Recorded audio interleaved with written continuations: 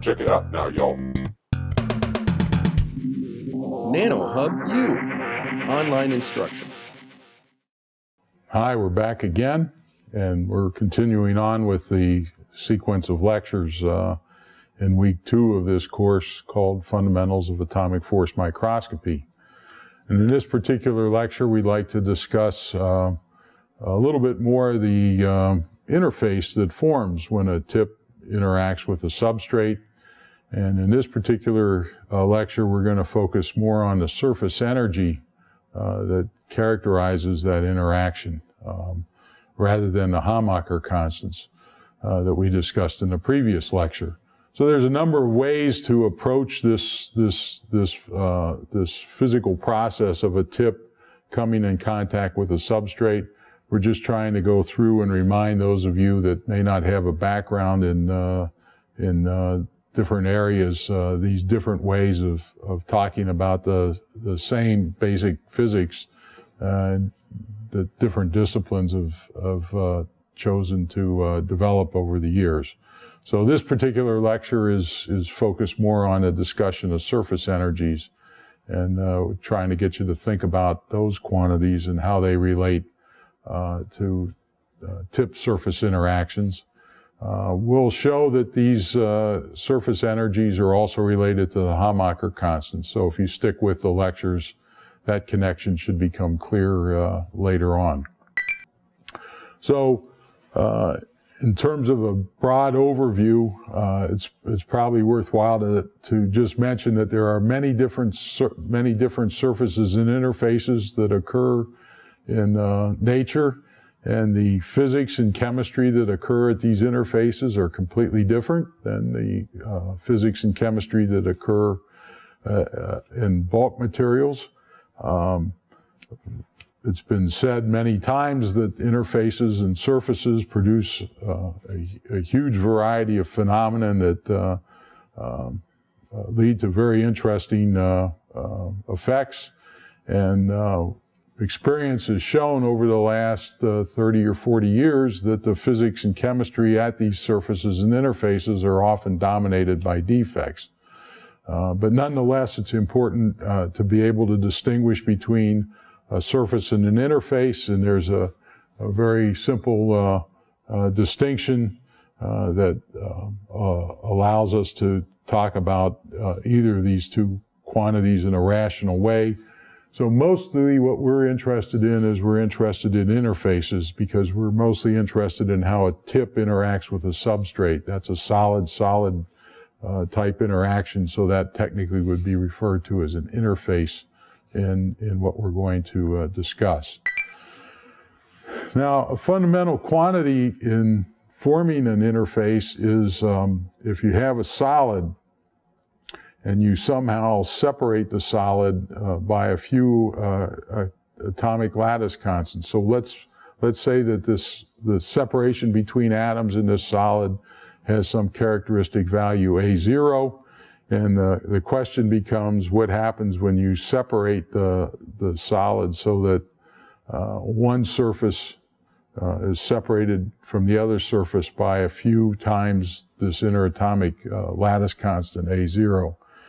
And basically what happens, the fundamental physics is that the atoms that are at the surface, or in this case the atoms at the interface, are going to undergo compression or a tension simply because they don't have adjacent atoms next to them that will keep them in their official lattice sites when they're surrounded by bulk atoms.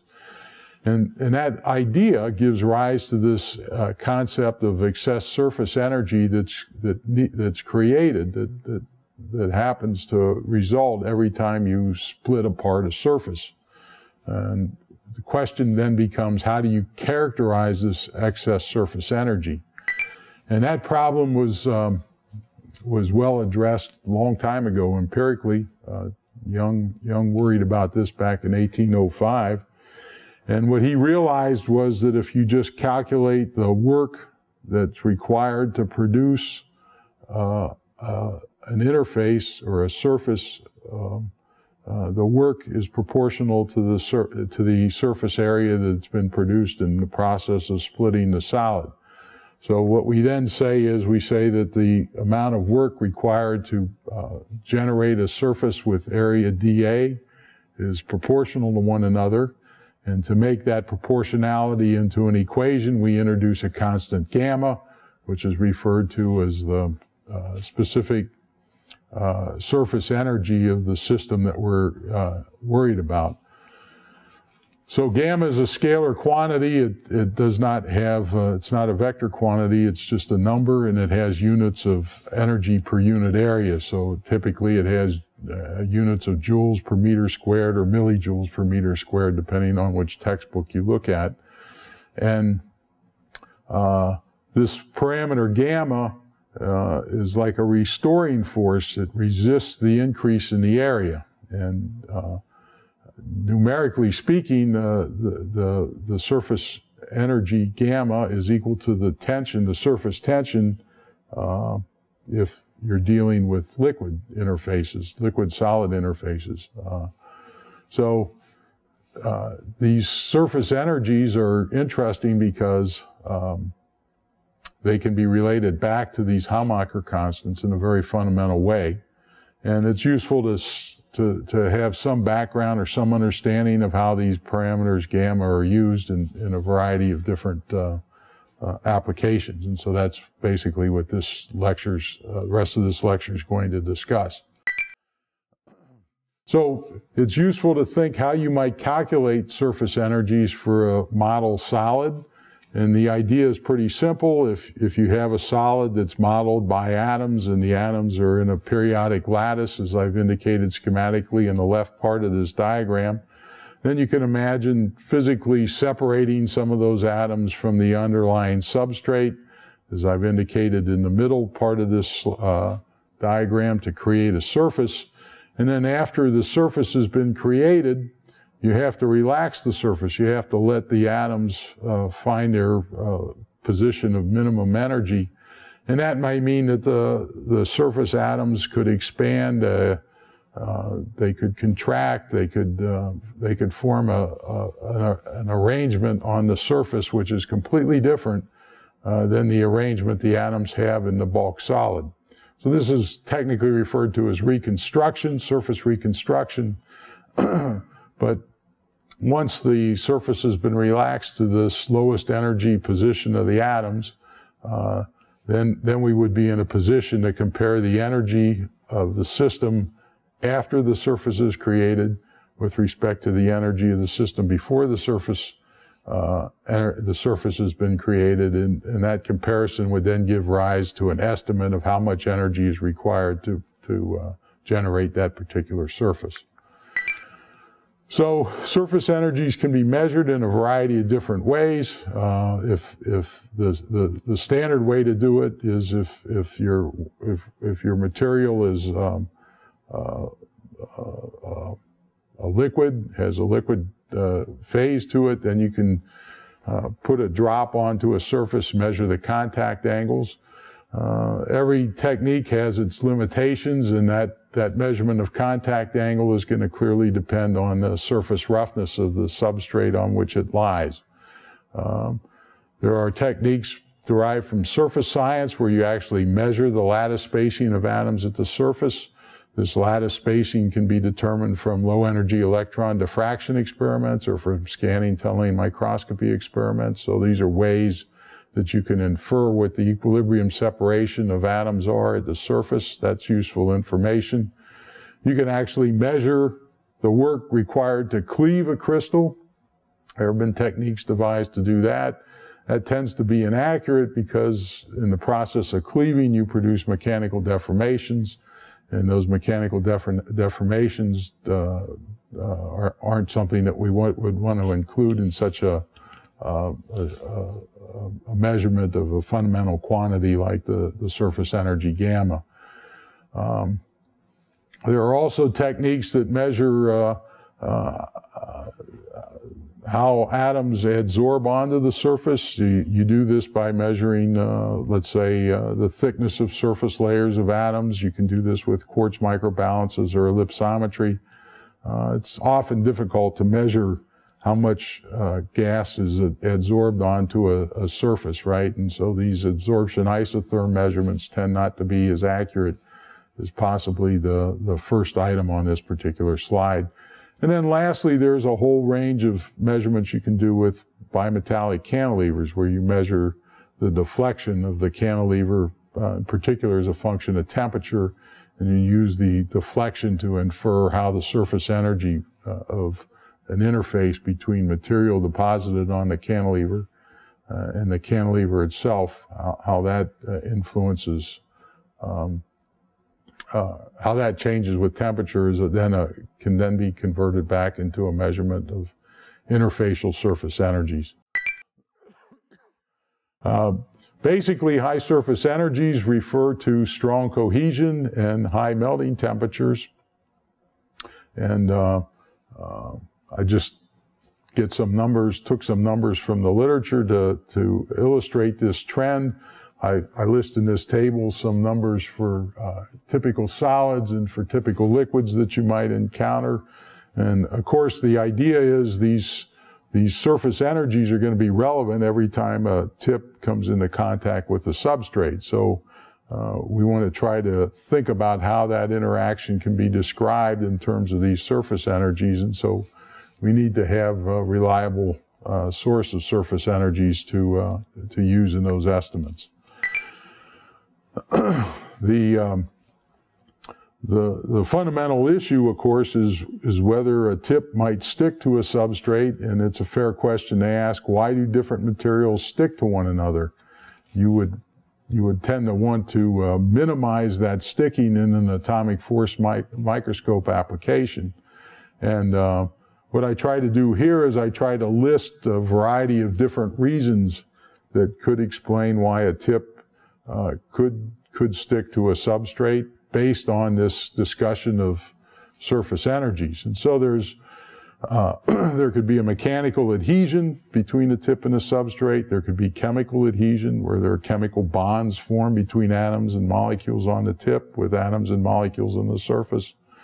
You could get a dispersive adhesion that's based on the van der Waals interaction between atoms and molecules in the tip, atoms and molecules in the substrate.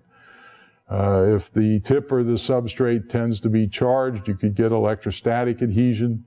And then lastly, if your tip or your substrate is made up of polymer-like molecules, it's possible that those polymer-like molecules could be entangled to produce a diffusion contribution to adhesion.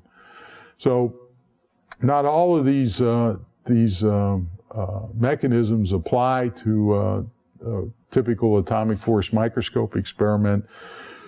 I would say, based on experience, that possibly the chemical adhesion and dispersive adhesion mechanisms are possibly the most important in AFM measurements, but in principle, all five of these different mechanisms could come into play.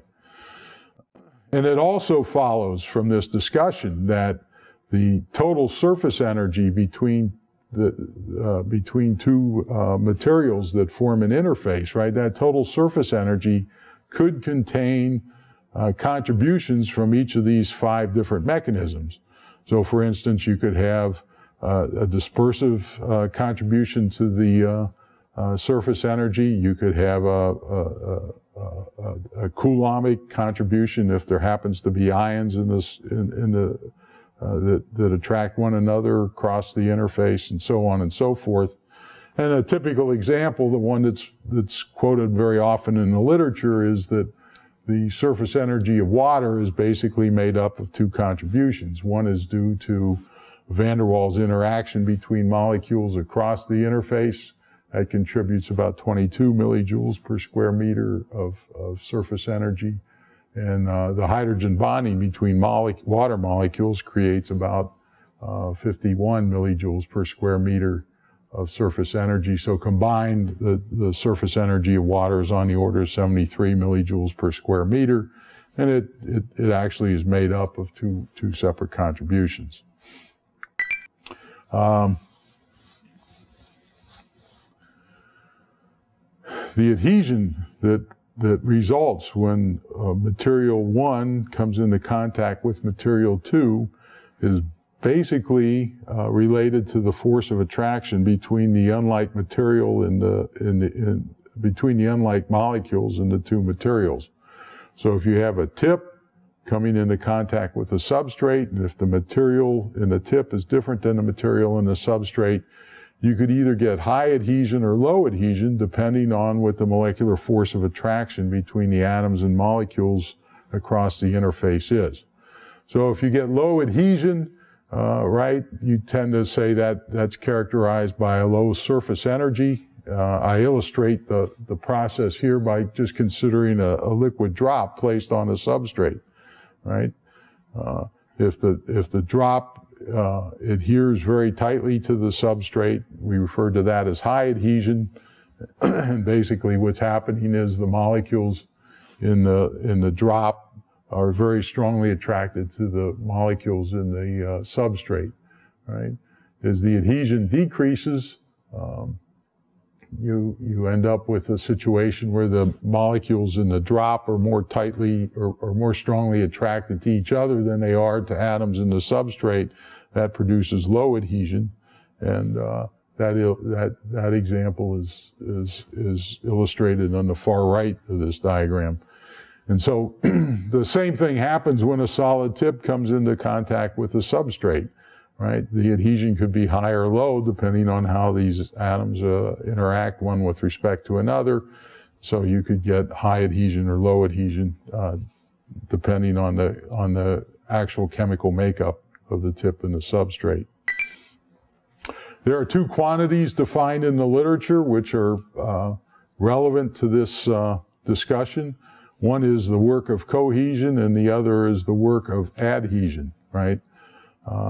So for two different solids, the case of most interest in atomic force microscopy is when the two materials that come into contact, one with respect to another, are dissimilar, and that would then refer to the bottom half of this slide. This cartoon tries to illustrate material 1 coming into contact with material 2. When material 1 is in close contact with material 2, there will be an interfacial energy that's referred to as gamma 1, 2. When the two materials are separated one from another, the surface energy of material 1 is referred to as gamma 1.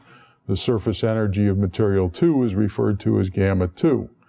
And this interfacial energy, gamma 1, 2, is a very interesting quantity because it describes how strongly these two materials interact one with respect to another.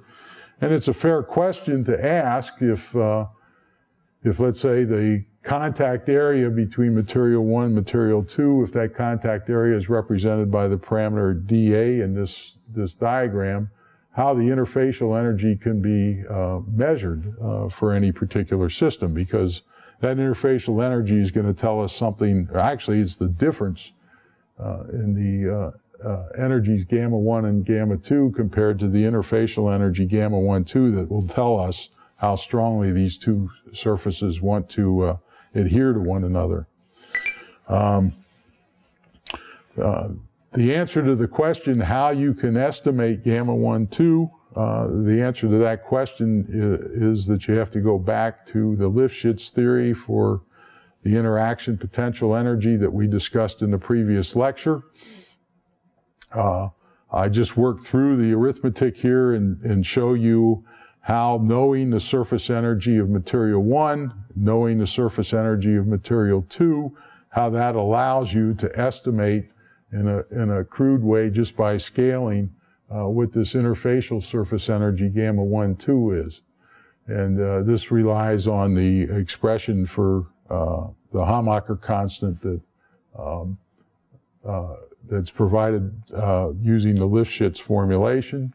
And it also requires you to understand that the surface energies are proportional to the Hammacher constants for flat planes. We'll discuss that in lecture 3, but I need that result here to work through this analysis. So The answer that you typically find in all the textbooks is that this interfacial surface energy gamma 1, 2, it's roughly equal to twice times the square root of gamma 1, gamma 2. The basis for that is this derivation that I've got sketched out in this particular slide. So, to end this lecture, and you say, why is this interesting? Why is this important? Well, it's interesting, it's important within the context of atomic force microscopy, because every time the tip comes into contact with a substrate, you are actually forming an interface between the material that comprises the tip and the material that comprises the substrate. There are many ways to describe that interface, and what I've tried to do in this particular lecture is emphasize to you that one particularly useful way to describe that interface is through this concept of surface energies. And we'll follow up a little bit more on this discussion in the next lecture, where we'll show how Hamacher constants are related to surface energies in a reasonably straightforward way.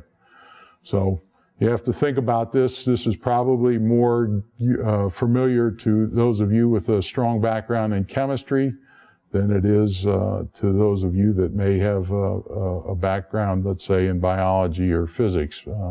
This surface energy concept tends to derive more from the chemistry way of thinking of things than from the physics or biology. So we'll see you in the next lecture, and we'll continue this discussion at that point.